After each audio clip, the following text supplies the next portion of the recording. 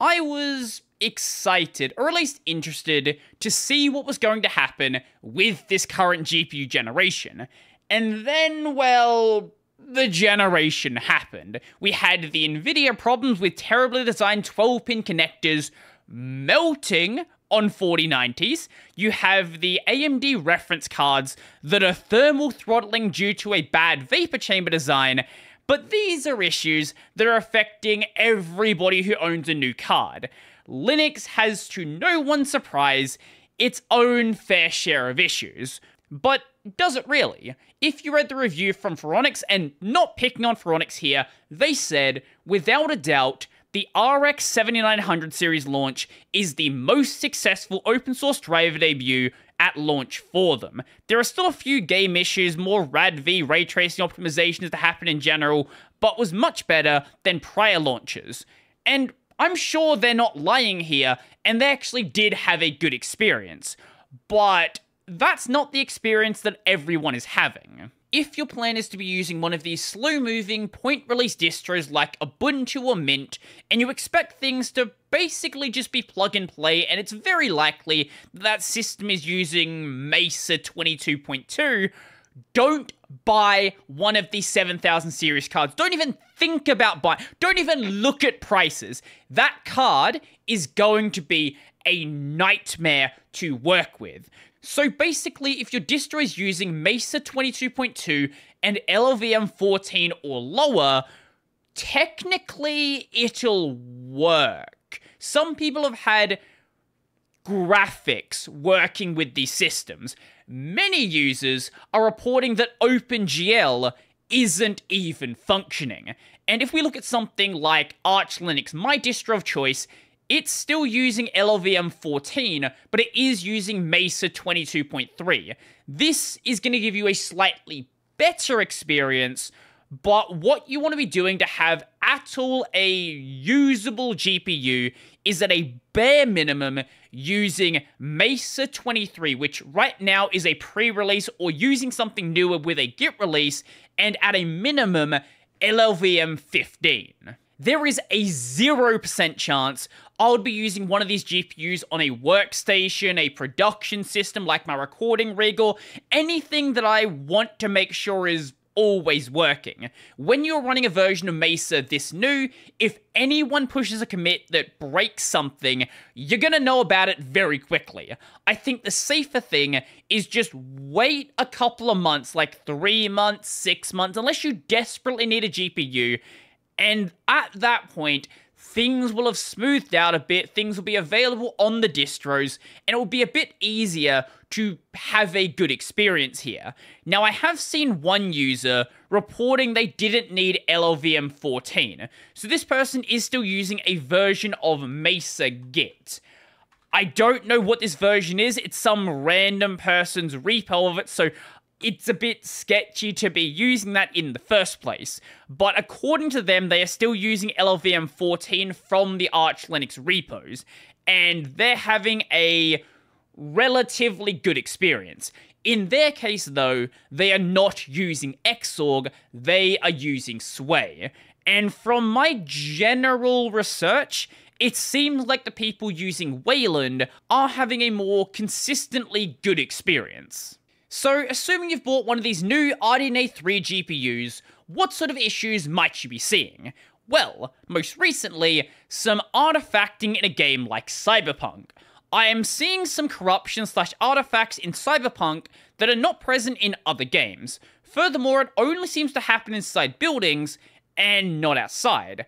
A good place to reproduce this is in V's apartment relatively early in the game. The door will show the artifacts really clearly. Now, luckily with this issue, this doesn't seem to be some crazy issue that nobody understands. This seems to have been an issue with VK-D3D, which is like DXVK, but works with DirectX 12 and converts that into Vulkan.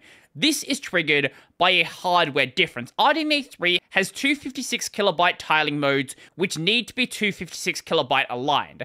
As DirectX 12 expects 64KB alignments, VK-D3D has a fallback, but for whatever reason, the fallback doesn't seem to be working correctly as we get incorrectly aligned memory binding calls, and there is a pull request that actually addresses this issue, and it has been merged. This is the good result we're seeing.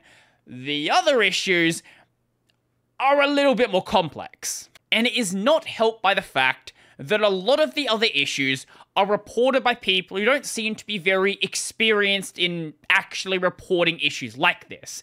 7900 XT display goes completely black, and fans sound like a rocket ship. I am running Arch Linux 6.1.1 and installed Mesa and lib32 Mesa and compiled them from source after installing LLVM 16, so they're using a very new version of Mesa and LLVM. The driver works like normal for a random amount of time, and my display goes black, and the system shows no life, while the fans on the GPU spin at 100%.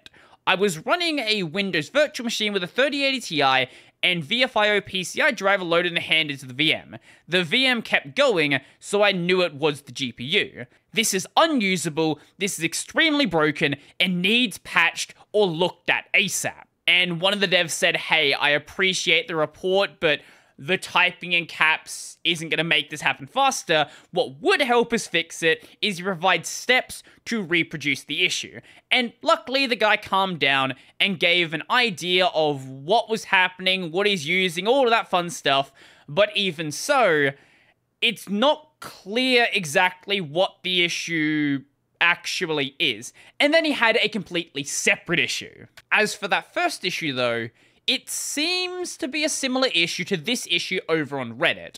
Frequent GPU hangs with Mesa Git and AMD RX 7900 XTX.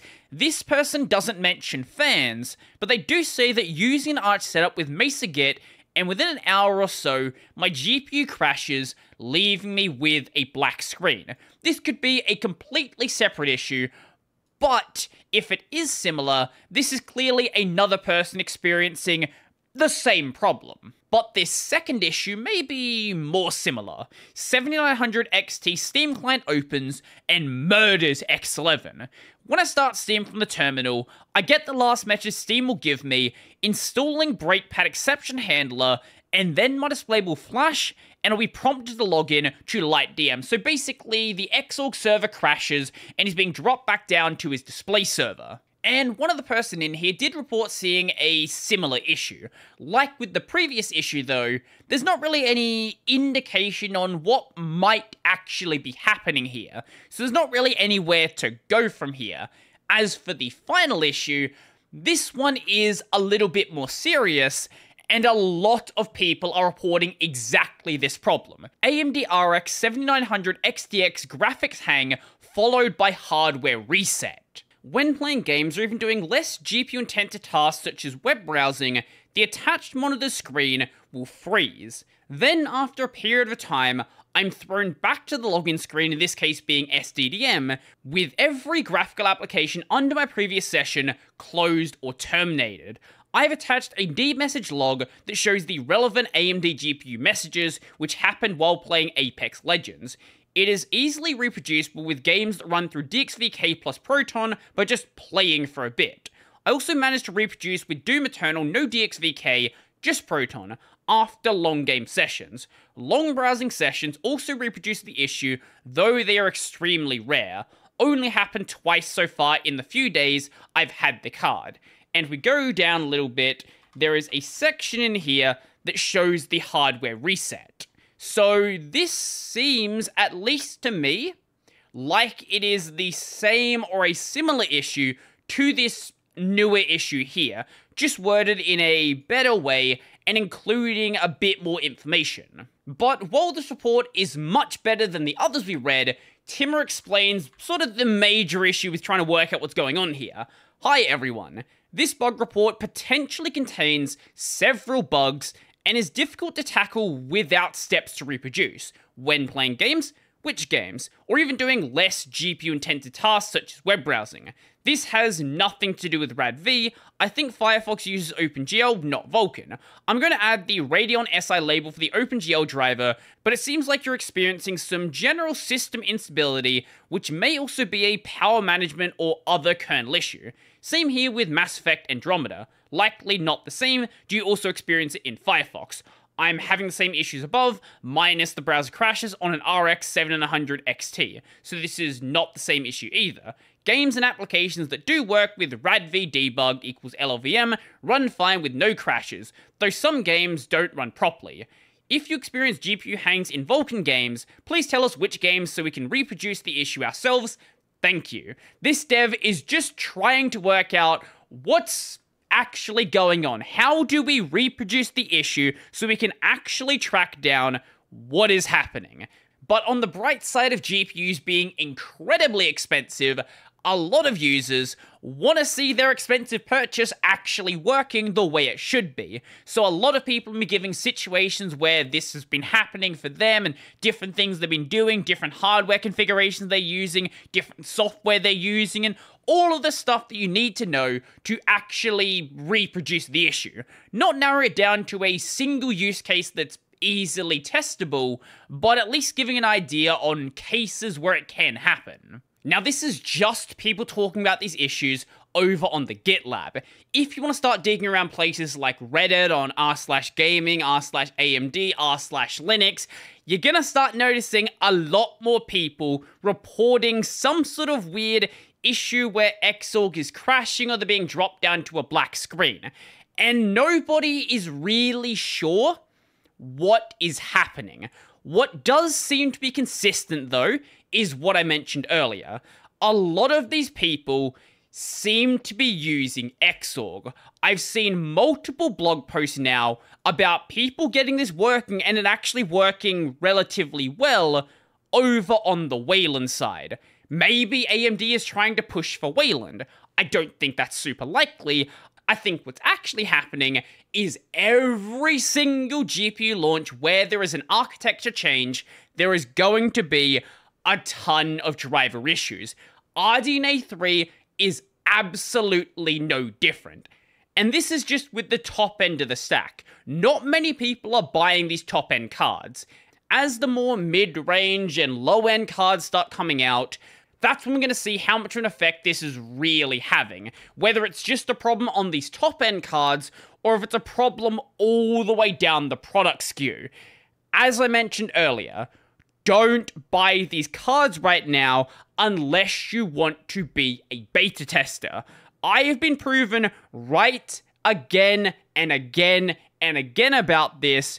Just wait. You can buy the previous generation. I bought an RDNA 2 card. I have an RX 6750 XT. It works great. I'm having none of these issues.